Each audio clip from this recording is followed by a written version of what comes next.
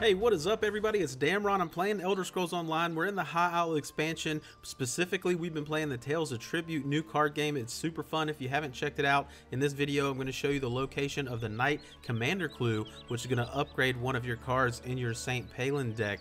So let's go ahead and look at the clue itself. If we open it up, it says we need to go to High Isle, where knights joust and clash, and alongside a grand arch with bills carefully laid is where you'll find this clue. So obviously we need to go to High Isle and which is the news section. But before we do that, let's go ahead and check out the card that we're going to be upgrading. Again, this is in the Saint Pelin deck, and we're going to be upgrading Banneret, which is an agent card that has 3 power when you play it, but also it has taunt with 5 health. So this is a good card to absorb power from your opponents, and we're going to make it even better. One of the better upgrades in the game. So we need to go to High Isle and Amanos. You can see we're on the High Isle portion on the west side near Port Navir. Actually, in the Castle Navir section, there's actually a jousting arena, and this is actually where I am. So go right where I was on the map, and you'll see this is the arch that it's referring to in the clue. And if you go under that arch, you'll be in the jousting arena, which is cool. But on the left side of this, you will find your treasure tribute box right here next to this ladder.